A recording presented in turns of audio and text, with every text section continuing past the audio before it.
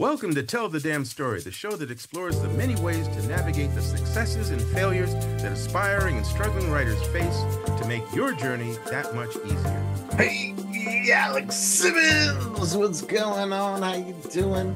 We are already somehow late in July, Alex Simmons. Wow. How's that working out for you? Well, oddly enough, I'm not sure because the summer was like coming and then suddenly we're already halfway through it. Zip, baby. I'm trying to figure out what happened because I don't feel like I've done a ton of stuff, but I don't feel like I've been drifting either. So I don't know, I'm losing a sense of real time. I don't know, what would you call it? Proper use of time, proper awareness of time. I'm not sure what you would call it. I'm getting work done. Yeah. Well, the world is moving fast and there's plot twists everywhere and new developments. Yep. That just makes you go, what? We're doing what? Yeah, and I'm not sure. Go ahead. I'm not sure who's writing the script for this one, but sometimes I feel like I'm caught in one of those 1940s serials, with a cliffhanger at every 15 minutes. Well, and it's not one of those good serials. It's one of those cheap ones where you see the car go off the cliff at the end of last week's. They all are dead because that car exploded. That's right. Then we come to this week and they were like, wait, no, this is actually what happened. And you're like, that's a cheat. That ain't real. No, you want to know what's even a worse cheat than they like them not showing them dive out of the car at the last possible second? The worst cheat, and it was actually done in a 1949 serial Time Machine, is they didn't know how to get him out of it. So the following week, after escaping from the blah blah blah, and that's it. They just and that you just see them. Okay, what's going on here. Yeah, it's sad. It's sad. And you got to look at the good news wherever you can. This morning I got up. We are recording this on Sunday. We're going to release this like a shotgun right out of. Yep. Right. Once we record, it's going up. But last night, one of our semi-regulars here on Tell the Damn Story. Oh, yes. The one and only Rebecca Cuthbert. She won an Imagine Award, I think it's called. Imagine, yeah. Yeah. For her book of poetry, In Memory of Exoskeletons, which I was honored to give a blurb to. So I was just like, yay. And it's like a little genie lamp on top of books, all brass or gold or whatever. Where can you get very, that? Very cool. Where can you get the book? You can get that on Amazon. Oh, probably can get that on Barnes Noble. I know it's on the Zone. I know that. Okay. Well, then, it's good. As a matter of fact, in the upcoming Soul Scream anthology Annihilation, I asked her to reprint one of the poems from there because it fit the theme so well. So now I feel timely. It's an accidental timely, but yeah, it just shows how perceptive you are. That's all. There you go. There you go. All right, let's talk to people about what we're going to talk to people about. What we're going to talk to people about today. Yes, and this is the one that Chris came up with, which is actually apropos, because A, AI is not going anywhere. B, it is controversial in a lot of ways, especially to creatives who are concerned about how it could usurp their various jobs and things in the industry. But at the same time, it has potential ability to be an assistant, and it's an application that could actually possibly be very useful. And so one of the things we wanted to talk about, as Chris presented it, is can it be really well utilized in the marketing realm? Was that we have to establish or reestablish, in case anyone is doubting, we stand with the vast majority of creatives who refuse to use AI to write or to draw, illustrate, paint, even record, whatever you're doing, whether it's a poem or a short story or a novel. There are those few who are cranking them out with AI, and people can tell, and That's not the reason we don't want to use it. It's because it's not our own words. It's not our own drawing. It's not our own painting, whatever. Art should come from us. And then I got thrown a real curveball this week on social media. Two different ads came up that talked about using AI for marketing. And it was pretty funny. One of the ads said, "We know that writers and creatives are great at that, and most of them complain about marketing. Let us handle it with AI." And my first knee jerk was like, "Oh, no, AI, no." And then I was like, wait a second. What is the morality of using AI to market? It's just going to find, in whatever AI way it does, people who would be most interested in your product. Is that morally acceptable? AI is used in business everywhere. Why would it not be right for us, the creatives? And that's what I wanted to hear about from Alex Simmons today and from all of you Out there. Yes. all the millions and millions who are watching us now. We want your comments. We want your feedback. Is it morally acceptable or professionally Or acceptable ethically for acceptable. creatives who are totally against AI in their creative endeavors? Is it acceptable to use AI to market their work? So We here, go to the professor. yeah. Okay. So one of the ways that I look at this is, and you present it rather well, is the Well, first, thank you. yeah, well, thank Thanks you very super much. much. That's an A for you, yes. Is that in writing Now a I just need the story, eye. yeah, Okay. all right. Oh, geez.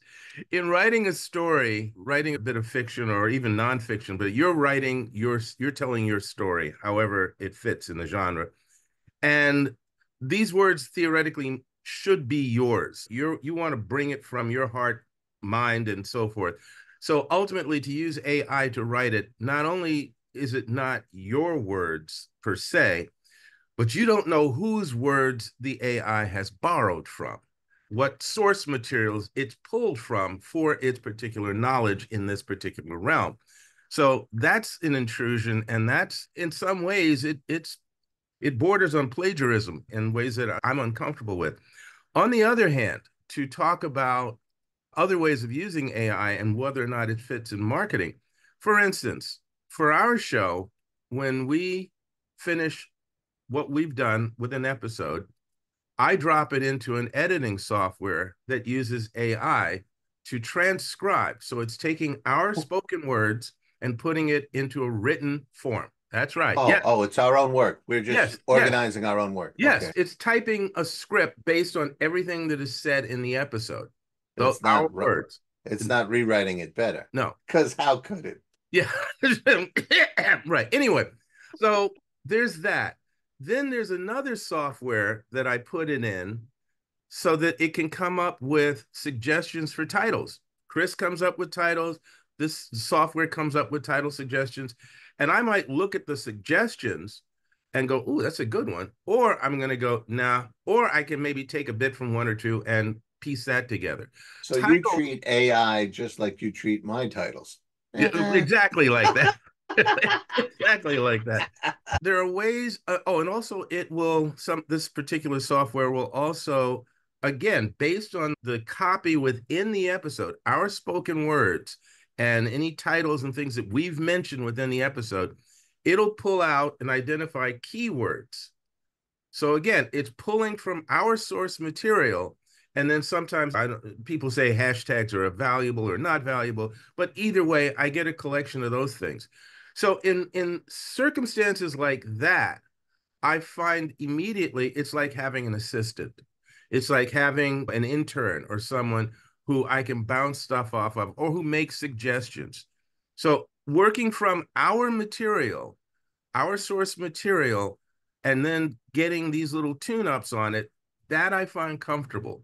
Marketing is maybe one step further in terms of how you use AI. If you and I write copy for our various books and Hmm. projects and appearances, and more often than not, that's what I still do. I can't say that I've had a lot of experience asking AI to write promos for me.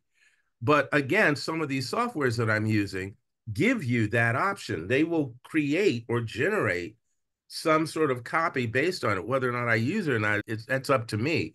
And much of the time, like you said, there's something in the verbiage, the structure of the sentences that just feels that's not me or that's not us. It's not how we would say it. So then I don't use it. So I think again, it's about determining how far into the forest you want to go. You know, how far into the forest? So one of these advertisements says, I let AI run ads on Facebook and Instagram, and I start making sales. And it went from 20 orders to 268 orders. That's nice for them. New customers every time. And I'm thinking, the first thought is, if that's even partially true, more sales are more sales. And that's a strictly business side decision. It's not a creative side decision. I really do struggle with whether it is professionally acceptable because I can't get myself to, for example, subscribe to so and so's book review app. We will get you, I don't, whether I don't believe it or I don't feel good about it or I don't feel it's honest, it's a combination of all those things. I can't do it. Hmm. Do I apply the same morality to trying to generate ads? I went on Amazon ads for our Seamus Nunzio books, including the Soul Scream anthology and the book we did with Rebecca to bring her back, which was Creep This Way, Over How your to Become shoulder. a Horror Writer.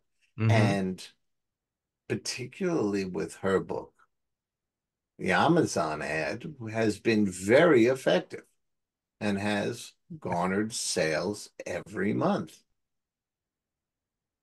And I gotta tell you, I don't know what or how they're doing it.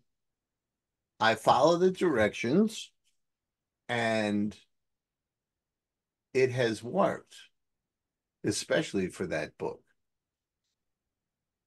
Would this be about the same thing? I don't know how AI works.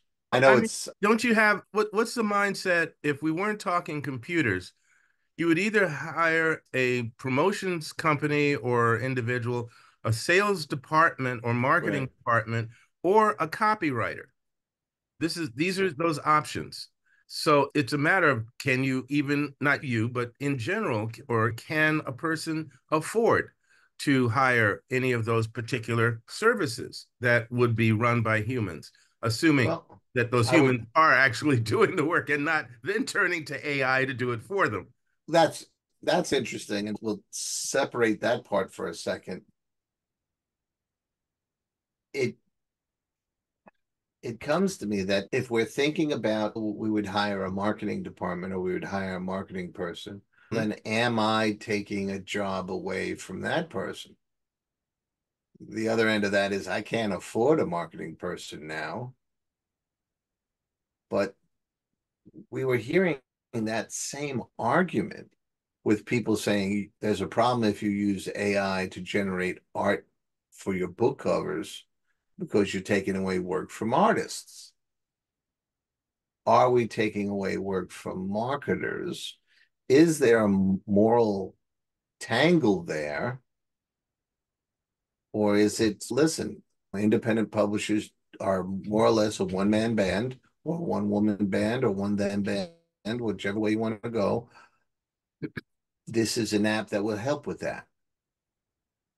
I, it's really weird because you could make that same argument saying that you're a one-man band using AI to write your stories is helping you, or to do Mm, covers is helping you. But yeah. we have clearly drawn a line on that, Well, I think right? again, That's not creative. yeah, So do we use the same line for the business end? but that is you just said that. You just said the reality of it, and which is what's the call that the business head has to make from a creative standpoint. As creatives and as business people, we see certain lines we do not want to cross. At the same time, if we're going to be business people, then we have to be very honest. And I'm saying this about everybody out there who's an entrepreneur and struggling to build their universe.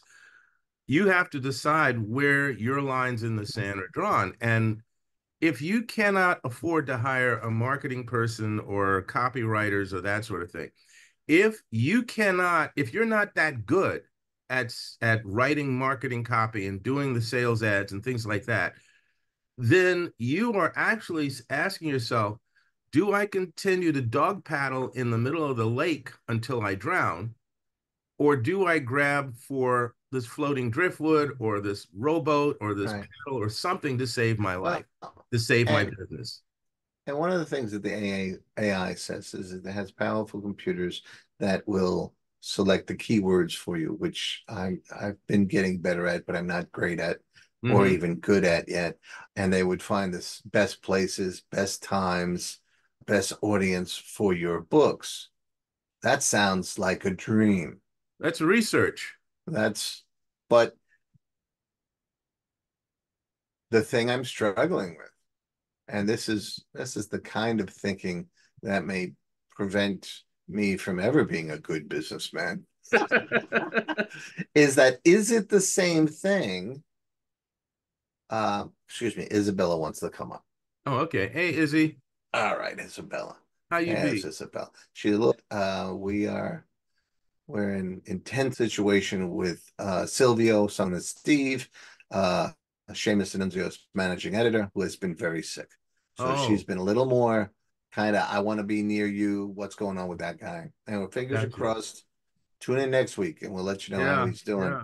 But the moral quandary, back to the moral quandary. So, what I'm asking you and what I'm asking the audience out there is if, as an artist, I did change the cover of Soul Scream Anthologine Come All Ye Faithless Mm-hmm. once I realized that the That was the app I first was book. using, it was the very first book. Yeah. And we had a really cool kind of goblin on a tree looking menacing, but it was an app. And then I went back once AI became a really hot topic and looked, and yes, that app was using AI. So I couldn't morally, even though I hit the buttons, I couldn't morally say that was acceptable. So I took that cover off and paid Matt Wilderson I sent him some pictures and I said, can you make this look like something? He says, I'll make it look like a reflection in a Christmas ball on a Christmas tree. I said, yes, sir. And I paid him because he's an artist and he can do those things. And I can live with that morally. I can live with writing and rewriting and editing and peer editing. I can live with that morally. So what can I live with on the business end? Because the business end has a different brain. The business end says what's going to get you the most sales. But there's a whole section of the business end of the community that I morally reject because they just say hell with people, let's screw people as long as we get enough money for the second house or the third boat or whatever. That's not what I'm trying to do. Oh, I'm trying yeah. to sell my book to a few people. But am I morally rationalizing or am I making a fuss over nothing? Okay, so I can't say that you are making a fuss over nothing because you are wrestling with your conscience, and that is never a nothing. That is never a nothing. No matter what we may hear and see in the media these days, certain communities of people, no matter where they be, have ethical questions that they must wrestle with, that we must wrestle with. I'm all for that. And I think the more we stop doing that, the more pathetic our society becomes. Yes, if you use AI to do some of these things we're talking about, yes, a human being could do that. And that means if you use AI instead of this human being, you have not hired this human being. Yes, that is the answer to that question. The other side of that question is, if you do not use the AI, would you have hired this human being? And if your Right. finances, you could not, then you are left with, okay, I must fumble and stumble through this to try and make this work myself. If you're okay with that, if you're okay with continuing to struggle uphill with the boulder until you make it, fine. Yeah. That's a legitimate decision. If you decide, no, I have a finite amount of time to try and make this work, I have a finite amount of finances to support the company, I have people who I have hired to write these books who are depending on me to be successful with this. So I have to make some hard calls. That's also legitimate. And then it becomes, what are the hard calls that you're going to make? Yeah. How do you live with that? Because the other side of that moral question is this ongoing project, Seamus Annunzio, who puts out Rebecca's book, who Mm-hmm. puts out Soul Scream, and my own novels. Mm-hmm. It has to prove cost effective. Mm-hmm. Right now, my output, my expenditures continue to be more than my intake. Now, I keep sections separate because Rebecca deserves some royalties, so she gets royalties. But I'm not making a significant profit on my own, right? With my own marketing. So this becomes a question of, are we going to? My man just came back from the spa, so he's going to need some rubbing. Yeah, my dog has a better life than me. Thank you, brother. That was your godson went to pick him up. Hey, hey. He's already gone. He's got things to do. He's got to go to the gym. Saw a nice shot He's of him moving and and his grooving. lady gobbling down some food at an event yesterday. Yes, they went to a concert the other day Yeah. and they had sandwiches. They had Yes, they did. sandwiches. So there's your secondary level of moral questions. If it becomes a thing of you can make this a ongoing worthwhile business investment, or you have to continue working at a loss, that tilts the scale in the other direction. Yeah. But does it morally justify? I don't I think you keep using the word morally, and I don't know if it's moral or it's business ethics. And I think business ethics are sometimes Okay. considered different from life ethics. I don't know that they should be, but I think they're sometimes looked at that way. So what My would be the business ethic? The business ethics is that you are in the business of making a business. You are building a business that has X number of people to take care of. Literally, that's it. Your Yes. responsibility is to you, your family, and the writers who've come on board.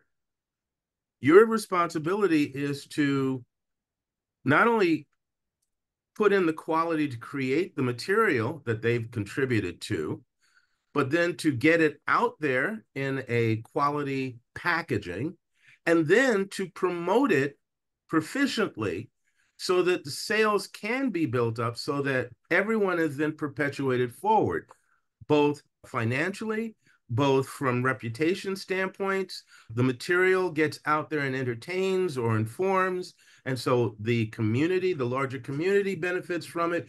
And Seamus and Nunzio Productions or Publishing House continues to either be able to sustain itself on a comfortable level or to grow. From a Hmm. business standpoint, that's your job. This is not a hobby. This is a business. If it was a Yeah. hobby, that would mean to me anyway that you have oodles and oodles of cash to blow on this and have a great time. Have a great time. Yeah, that's not the situation at And all. let me also just call us out here, us being both of us. We are, and folks, it's going to sound like I'm patting myself and Chris on the back, and I am for a moment because we're entitled.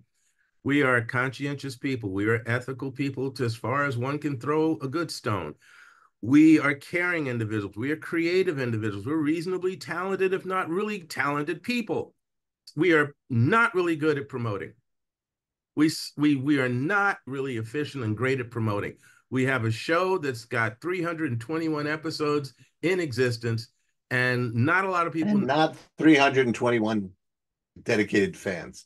Yeah, exactly. Yeah. Exactly. We have both struggled with promoting our books. We have both struggled with promoting our appearances at places. So there's a reality. We are deficient in a particular skill set. Now, should I feel like, oh God, I serve no purpose in life because I'm not really great at marketing? No, that's not my strong suit. That's not where I excel. And I've said since my acting days years ago that artists and creatives should find business administrators and financiers or financial wizards as passionate and as talented at what they do as what we do so that we can all rise together, so that business gets taken care of with the same amount of effort as the art. And quite often, that's not what happens. So I personally think that where the line is drawn, no, I'm not going to use AI to draw artwork for me. I can't do that in my head. And I have friends who are artists who are saying, go for it. I can't. Maybe one day I'll change my mind. I don't know, but it's not happening at the moment. I don't want to use AI to write any books for me. I can't do that either. Again, I want to have more control over the material. I have my own amount of knowledge, but also I don't know where it's pulling that stuff from. And I don't want to feel like it's ripping somebody off and stuffing it into my book and I'm plagiarizing like a mad monkey. No, thank you. Right. But I will use No mad monkeys. right, no mad monkeys here. But I will use AI as a virtual assistant. I will use it to Mhm. help me break down sometimes the structures of something based on the material that I already have. I'll give you a quick, for instance, and again, this is talking business finances. One of the things I have the most trouble, and boy, folks, we're being really transparent here. One of the things I have the most trouble doing is setting a price, a real price for my work, for my efforts, Mhm. whatever I do. I struggle with that. I used to say I have this Lone Ranger syndrome. I want to do a good deed and ride off in the sunset, and the heck with being thanked. Bull. That doesn't work for keeping a roof over your head. So I used an A program and had it look at a series of courses that I'm putting together. It took the material that would go into that course. It looked at, oh, there was a couple of other prompts, variables, but it took the material that I was going to do in that program, in that course. It looked at what I would have to add to increase the value of the course if I did an A, B, or C. And then it Mhm. went through the marketplace because it has the reaches out there and came back to me with price value for each one of those stages. Right. And I breathed a huge sigh of relief because I suck at that. So that was great. I said, oh, so this is a range, this is a range, this is a range. Okay, I can live with that. And this one isn't too far off of the amount that I was thinking about. So to use it for things like that, for research and things like that, but even when you use it for research, you still got to check because you Yeah. just don't know. So in some ways, again, it's like working with a virtual assistant or an intern. You just have to decide, again, and we've said this several times in the episode, what's the line you do not want to cross? Where do you stop yourself? And I am absolutely adamantly against using it to write books and throw them out there, whether they're nonfiction, novels, or children's books. If you can't put together a 22-page coloring book with a couple of lines under each illustration, really, what's the point? Really, that's sad. That's truly sad. A is for what? Apple. Yeah, okay. Something that's simple. But there are people who are going, oh, this is easy. Boom, boom. And then they're throwing it out there. Okay, that's what they're doing. And as you've said in the past, more power to them. Go for it. But that's not what I feel comfortable doing. It's not what you. Yeah. No, I don't want to. I don't want to give them the more power to them. I disagree with that. Mm, I know that it is technically not legal, but they won't find me online to buy same their here. products. Yeah. Same here. At least knowingly, it won't happen. There we go. I do feel like I have a little more ammunition. I would really love to hear what people who watch the show, what they think about it. Mm. AI marketing. Is it a good business move or is it the devil's underwear? Let us know. Wait a minute. I just need to understand as a qualifier. Does he change his underwear or is this No, he like does a not. pair? No, they do not, because the devil Oh, could be anything. yeah, that's right. Oh, so they do not. Devil could be Okay. anybody. We don't want to leave out any of the devils. They come in here all mad at us. But Yeah. we Oh, don't we want don't your want to know, underwear neither. especially in their underwear. No. Oh, God. Okay. God, everything is complicated. So Yeah. there you go. We had to get into detail about the devil's drawers. Right. So Devil's Drawers. Ooh, good title. Good title. devil drawers. Write that one down. We I will. don't even want to know what that story would be about. Yeah. The devil's drawers. No, no. Somebody would have to be. No, never mind. I'm not going to go that far. I'll just leave that one alone. I was going to say that, hey, folks, you stuck around. Thank you for that. We'd love to actually hear your take on this, how you feel about it. To keep it simple, is AI for marketing ethically sound? Can you do that? Blah, For blah, blah. creative How do you types, feel yeah. about it? Yeah. So drop it in the comments, email us, whatever you want to do, but please let us know. I'm going to pop it on our Facebook page too as a question, see what kind of feedback we get. And then in an upcoming episode, we'll discuss that further.